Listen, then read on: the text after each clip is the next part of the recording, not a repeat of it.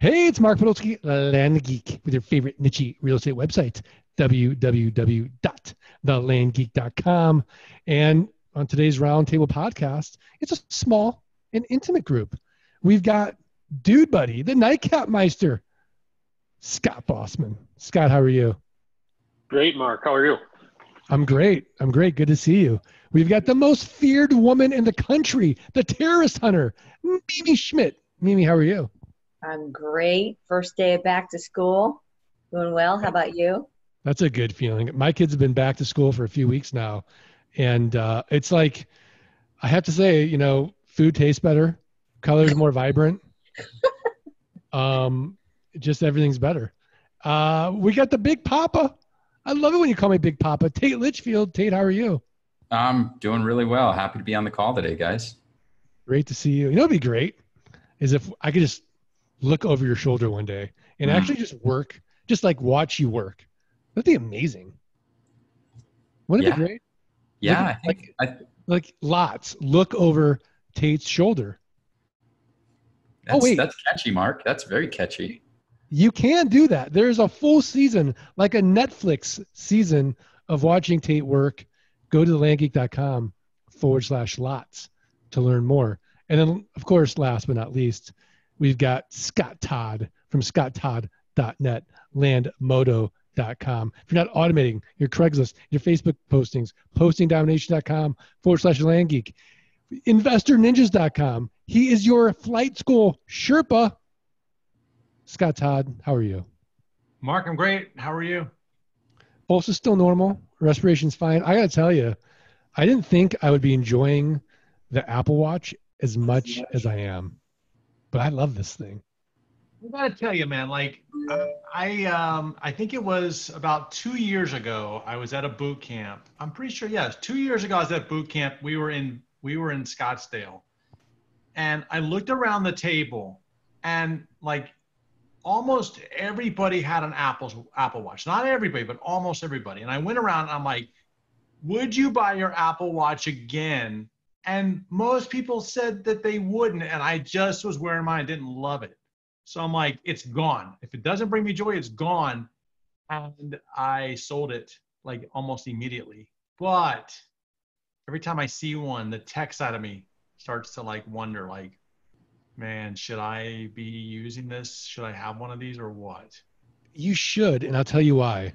Because for someone as tech addicted as we are, this allows me to leave my phone at home and I can get calls, I can get texts, but if I want to listen to audiobooks, I can listen through my AirPods.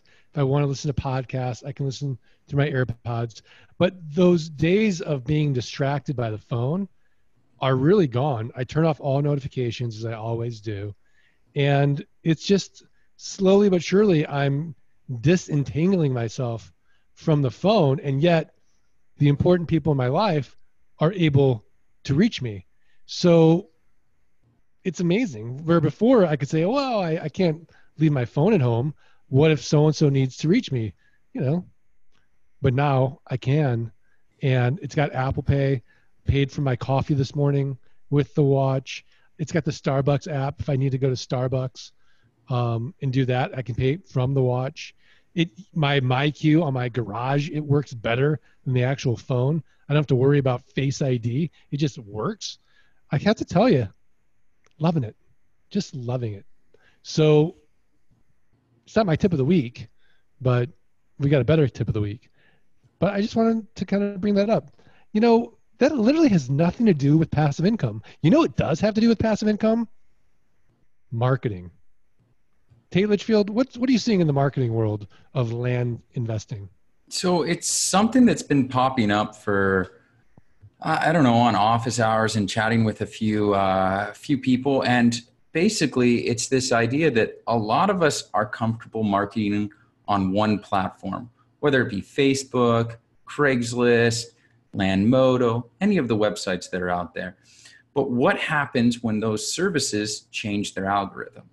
Are you the kind of person that overcomes those new barriers and roadblocks? Or are you the kind of person whose business takes a pause and you have to hit a hard reset because you've built your business on a one-legged stool, right? And this is something that we see. I think everybody is going to have a favorite marketing platform. And I think the goal as a CEO of a land business is to identify your weaknesses and then fortify them. And one of the ways that you can do that is making sure that the deal flow never stops.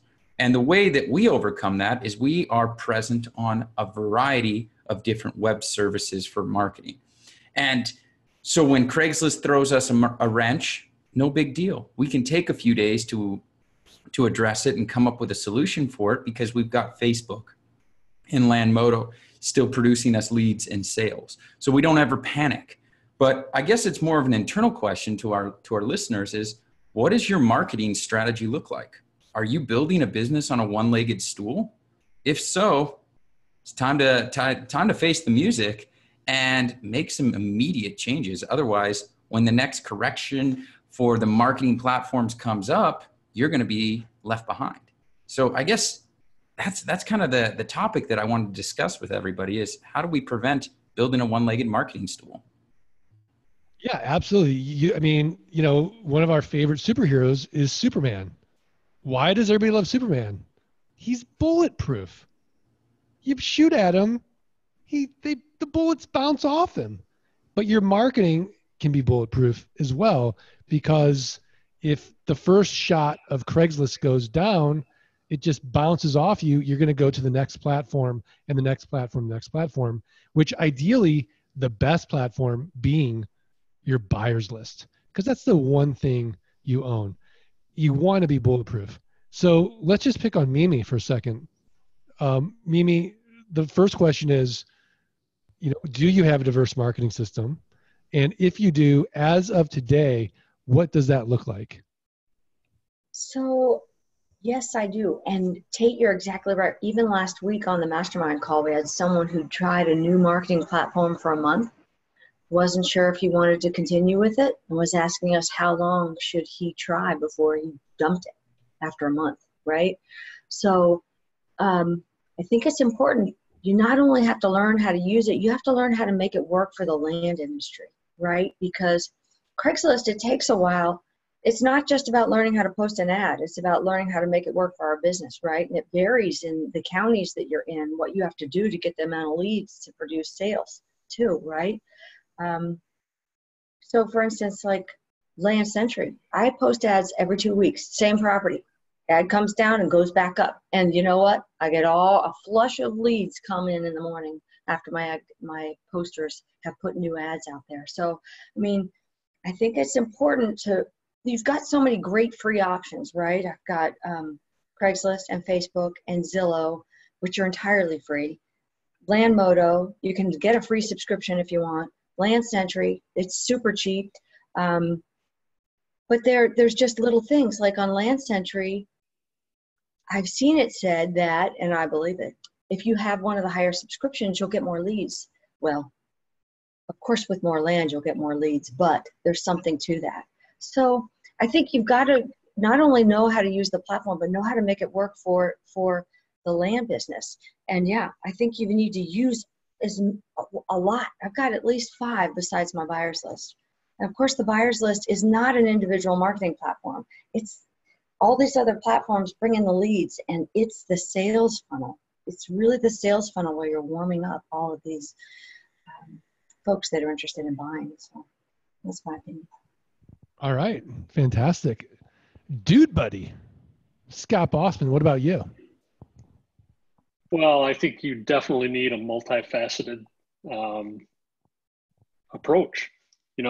Things change over time. I've been doing this 4 years, and things have changed with Craigslist so significantly. Things have changed with Facebook so significantly. The one constant is my buyer's list and showing up consistently in their email inbox. And I get a number of sales from there. It's the one thing I can really count on. Like you said, you own it, it's yours. And it's the one thing you can count on for sure that in the future is always going to be there. I think no matter where you are, and you do need to be in multiple different places, you need to show up frequently in all of those places. And you're going to have to, adjust here and there. with each of the tools and adapt to the changes in the market and to the changes in the tech. And it's just going to be one of those things moving forward that you really have to stay on top of. But yes, definitely a multifaceted approach is important. And I talk to people all the time because I do a lot of the coaching calls with the investor toolkit people and with the flight school people. They're having problems selling property. And I ask them, well, where are you marketing? Well, usually one place. And usually they're not setting more than 1 or 2 ads a week. It's not going to happen that way. So we really break it down for them in those calls and make it known to them that they need to be in all these different areas, showing up very frequently, and then you will sell these properties. Yeah, I call it the Geico mentality. I mean, can you imagine if Geico only showed 1 commercial a day or 2 commercials a day? No one would know that, 15 minutes could save you 15%. But it's all been drilled in our head because they're running those things constantly. We don't need to be a $1 billion marketing company and have a $1 billion marketing budget, but we certainly need to put out more ads than we think we do, for sure. So I think that's a really good point. Scott, Todd, let's play devil's advocate for a second. And we can all agree that the buyer's list is the one asset we own, but I just invested in the toolkit. I just bought my first piece of property. I have literally a buyer's list of 0. How would you go about leveraging, some platforms out there with a buyer's list of 0? Yeah. So a lot of people are afraid to spend money, right? Like I get it. And, as you know, I run Landmodo, which is a platform, a land listing platform. And look, Landmodo, as I've said for 2 years now, Landmodo is not a profit play. It's really every dollar that comes in goes right back out to generate more traffic, right? And we built a strong buyers list from there. Well, there's ways that we push traffic back to the buyers list, one of which is our regular emails out and other programs to get people to look at properties on there. But if you want to leverage, let's say like my buyers list, for example, on Landmodo, well then spend literally $497 to get on the platinum program. That's for a year. $497 for a year, like unlimited listings. Not some of these platforms they limit you to 25 or 10 or whatever it is. It's unlimited and it's featured, right? So like all your ads get pushed up to the top. It really, to me, it's a no-brainer. And see, that's the problem is that I think people run into is we get into this mindset. Oh, well, I'm going to try something. Let me do the $29 plan on a platform. Well, the $29 plan, there's nothing wrong with that. You're going to get discounts this, and you're going to get exposure. But if you go to like on Landmodo, if you go to the platinum plan, for example, you get the maximum exposure to the entire list. You get to choose a property that you want included on the buyer's list every single week, the deal of the week that goes out every Sunday. You get that exposure.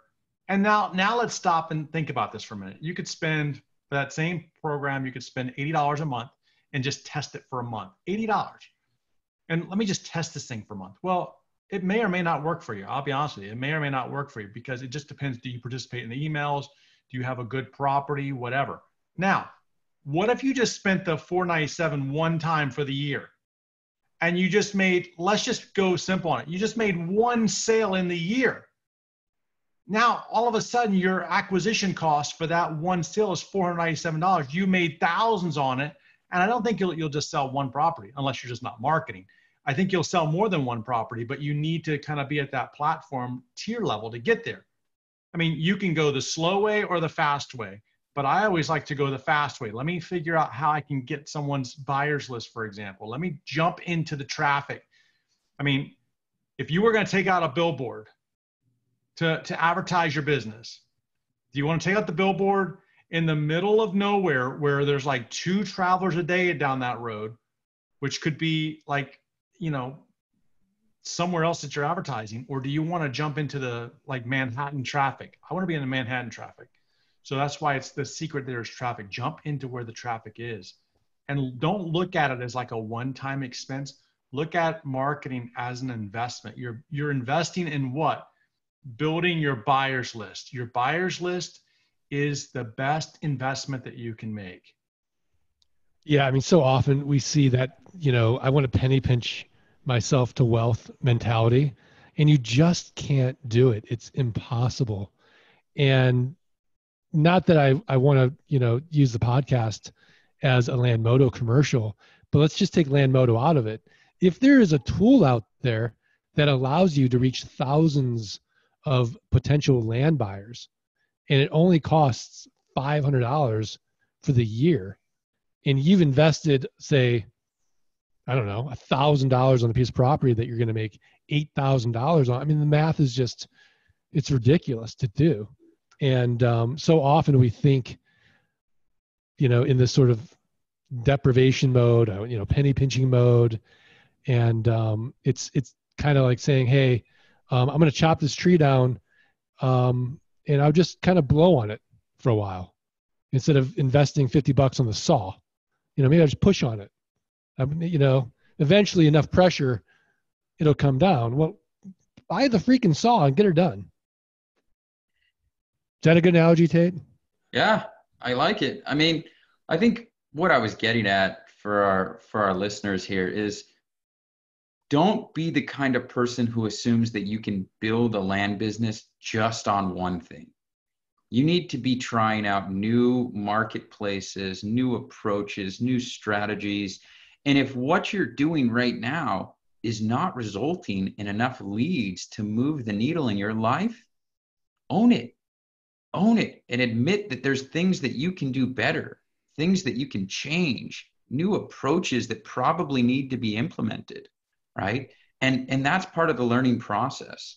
And don't think that you're alone out there. I mean, there's times when I've had long conversations with you, Mark, about, hey, what we're doing is straight not working, and we're spending a ton of money on something that's not producing. How do we change it? We've spent hours brainstorming, and it all goes back to this idea that you've always got to be looking for that new competitive advantage. And that's what I just expressed to everybody is, there's all kinds of platforms out there. Nothing's better than seeing a lead come in or a sale result in Scott Todd's hard energy off Land Moto. I mean, there's nothing more exciting for me than selling a property off to Scott Todd's buyers list. That's the greatest thing that ever happened, because I like it, and his leads tend to be good. So look around, see what other people that like and trust are doing, and duplicate it.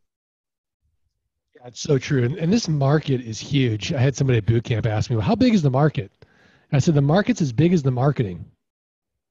That's how big it is. It's massive. We have an asset that just about everybody wants. You just have to show them how they can get it. I mean, look at it. Look at your life. How many things are in your life are going to literally last forever? Well, raw land will. It outlasts everybody. It is generational wealth. And as long as you're interrupting somebody's day enough where they understand that, right? I love this Apple Watch, but it is literally obsolete. I just got it. The new one's coming out next month. It's obsolete. I'll get rid of it. It's not going to last that long.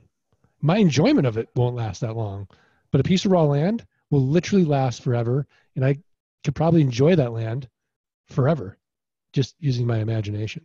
So I thought that was a really good topic, Tate. And anybody have any last closing thoughts before we go to our tip of the week?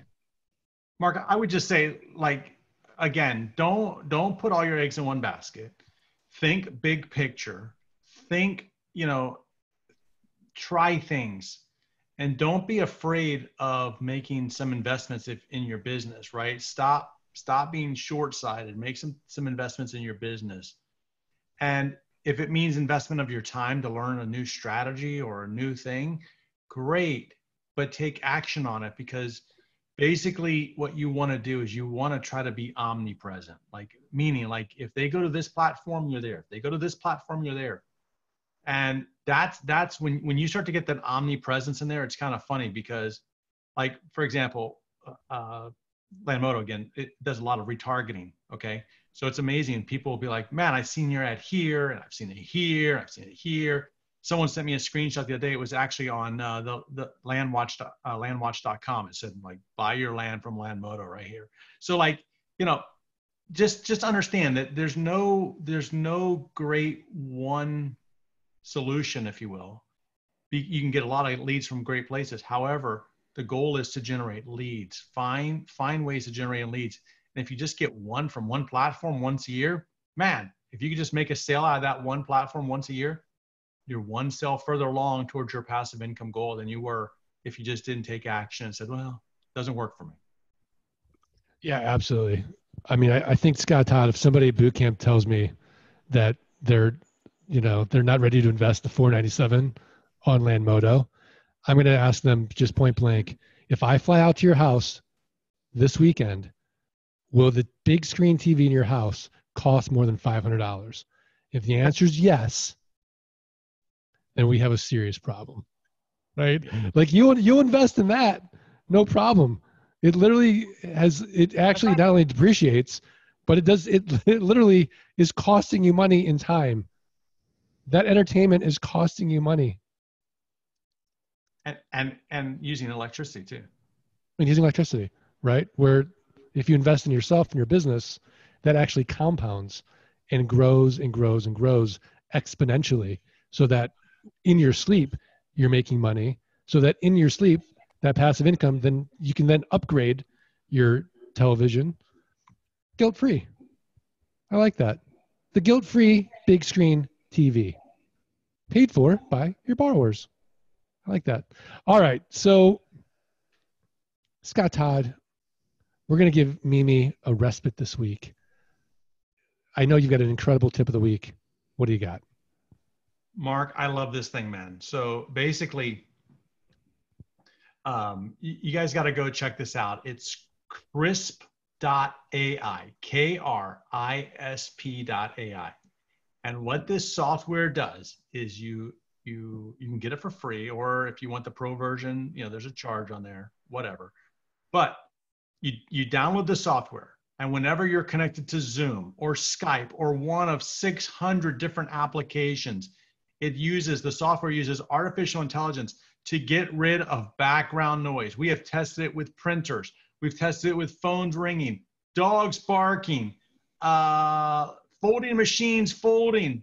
You can't mouse clicking, generators outside, pressure washers. It puts you in a soundproof room like nothing more. I'm using it right now. Mark's using it right now. And the other coaches on this call are also downloading. I'm not sure if they're using it or not yet, but they're downloading it and they'll be using it as well. So check it out, crisp.ai. And we don't get this. This is good stuff. This is really good stuff, especially if you're doing anything, you're doing training videos and you're like, now the dog started barking, I got to redo it. I mean, and literally if you're in our group, you're doing training videos for your VAs. So, I mean, just that alone is going to save you time on a take two. You get mad because the phone rings. Like Scott's phone rang and we couldn't hear it. So it's a really great investment. All right, Mimi, what do you think? Or if you've got relatives making snide comments and jokes while you're trying to do your training videos or your podcast in the background. Yeah, that'd be great. I love it. I'm in the middle of checking out. I already downloaded it. I just started using it as we were doing this. I don't know. Seems cool. It's great. It's great. Scott had me at artificial intelligence though. AI. I mean, come on. That just sounds so cool. I'm in. It really is cool.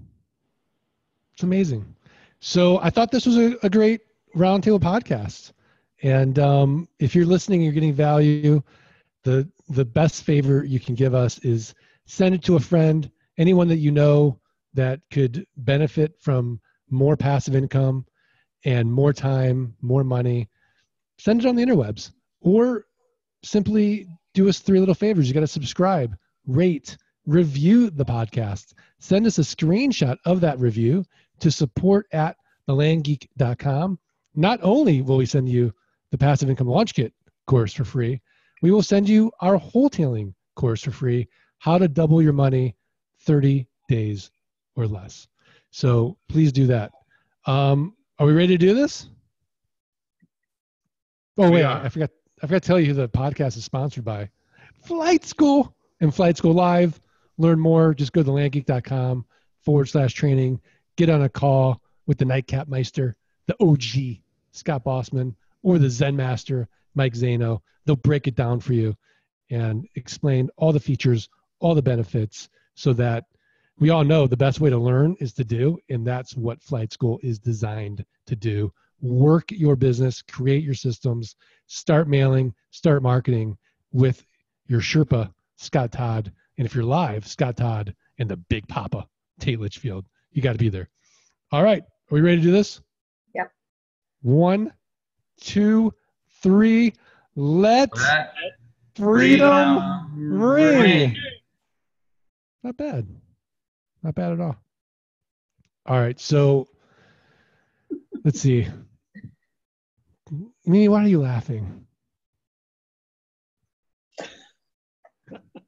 Are we getting mocked in the background right now? Did you see that Mackenzie book commercial about the Surface? It's so funny. Great. That is my favorite commercial. What book? What commercial? There's a man named Mackenzie Book or MacBook, and the Surface folks hired him to do a commercial promoting the Surface. It's awesome. I gotta see this commercial. Yeah. I can't imagine what Mackenzie Book's integrity is worth. It must be a lot. Mark, it's really good. You know, like it's just further proof that you guys should be using Surface, Surface computers. And when you get into listen, let me tell you where you're going to convert. You're going to convert when you go to board an airline. They're like, sorry, your computer's not welcome on our airline because it's an Apple. And that's a true thing. The Verge.com, like literally, you might try to sneak it on there, but when they come through and they're like, hi, please put your seatbelt on, put your seat trays up, and oh, by the way, we need your MacBook to throw it in the garbage because it's banned from this airline. You're gonna be like, I wish I had a Surface. I mean, not to be elitist, Scott Todd, but most MacBook people are probably flying private anyways, and they don't need to worry about it. That's not true. Not true at all. Nowhere close to it. I'm just saying. No. Just saying. You know, the Surface people, on the other hand, I think they're going on Spirit Airlines. Southwest. Southwest. That's funny. It's okay. I'll have to check out that video. I just put in the link for you, man. Like, I just put in the link. It's the best commercial ever. I couldn't stop laughing. All right, awesome. All right, well, I'm very excited. I'm getting back into intermittent fasting after taking a break from it, and I'm at kind of at that point now where like I can start to feel I'm getting a little bit more energy as the day goes on, as my body feeds off my folds of fat, and I'm loving it. Did One it mess day, with metabolism at all? it messed with my metabolism a little bit, I think, but it could also have been that I was just, overeating when I would eat, as opposed to like eating a sensible amount of food. I think at one point I started channeling De Niro during Raging Bull, where you just purposely went to Italy and like gained 30 pounds eating tons of pasta. Yeah. So I think if I just stop that, I'll be okay. Dave lost 8 pounds in a week on the keto diet. So I did it for 3 days and I gained 2 pounds. So now I'm back to cheese and crackers and wine in the evenings. And I'm very happy. Yeah. You basically tell Dave you're living. Yeah. You're living. Not doing. Yeah. I actually bought some keto cereal the other day just for fun. I saw it on Product Hunt. I'm like, oh, that's interesting. So they have this sweetener called allulose, probably going to give me cancer, but who knows? But Scott Bossman's like, probably. Yeah. But it's keto. It's keto cereal. No. It's good to know. So it's either going to make me feel great or kill me. Whatever. Mark, if you're fasting, you can eat Captain Crunch. It's all good. That is an interesting roundtable discussion. Is what cereal would you break your fast with? Ooh. Anything sugared. I mean, but Tate, do you have a favorite cereal? I know what mine would be. Oh yeah, I like Captain Crunch, Fruity Pebbles, all the stuff, all the good stuff that, the doctors probably don't want you to eat, but that's what we eat in my house. Yeah. Mimi, how about you? Boring granola person. Ugh. That really. I love Trader Joe's vanilla granola. I think it's great. Yeah, yeah. That stuff's good. A little honey, a little yogurt. That's good stuff. Like that's good if you run out of really good stuff, like Fruit Loops, or Apple Right. Jacks or something like that. That's a good alternative, but Yeah.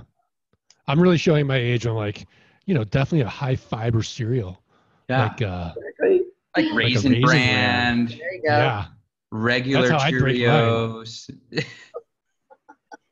Cheerios. Scott Boston, what about you? My favorite cereal of all time is Cracklin' Oat Bran. I've never even heard of that. Are you Yeah. joking? No, it is so good. Have you guys never had Cracklin' Oat Bran? I've had Cracklin' Oat Bran, and I put that in the same category as grape nuts. Like it's just not edible. It's much sweeter. It's sweeter and it's crunchy and it leaves the milk a wonderful flavor after you let it sit for a while. Anything with the word "bran" in it. I know. Yeah. I really love all cereal though. My wife will tell you I eat cereal at 10 at night when we're watching shows. Just what I do. It's like the perfect food, isn't it? It really is. It's got all, it's so complex. It starts off crunchy, then it starts getting, a little bit soggy, and then the milk's amazing. Not with Cracklin' Oat Bran, but like what Scott, like Tate and Mimi would eat, like a good cereal. Scott Todd, how about you? My go-to cereal would be Life cereal, and specifically vanilla Life cereal. But I don't want it with any milk. I just want it dry. Really? Yeah. Now for me, it's all about Golden Grams or Cocoa Krispies. Golden Grams would be good too. Yeah, those are good. Yeah. Cocoa Crunch berries are good. Frosted Flakes. Oh, Mark, Frosted Flakes would be good too.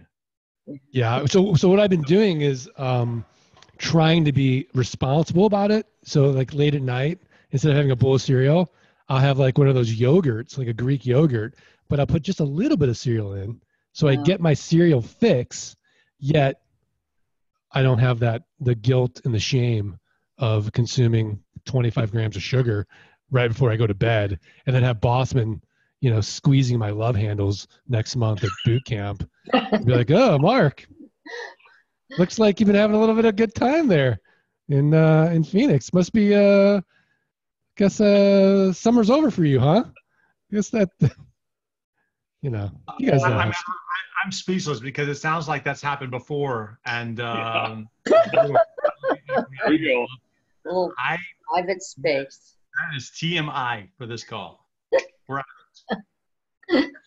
I mean, are we just dropping the mic here? I think this call is over at that point. I think you're right. All right. You need to edit that piece out. Oh, I'm definitely keeping that piece in. Let me read I don't it. know, Mark. You don't want your wife listening to that piece. Oh, she'll love it. The Bossman pinch an inch. Okay. All right. Fantastic. It's like a meme. Wow. I don't know. I'm It's red. I can see him through the screen. He's just turning red. He doesn't even know what to do with this one. I am speechless. Which not that's not a bad podcast ending when we can just make Bossman speechless. It's good. All right. Thanks everybody. See ya.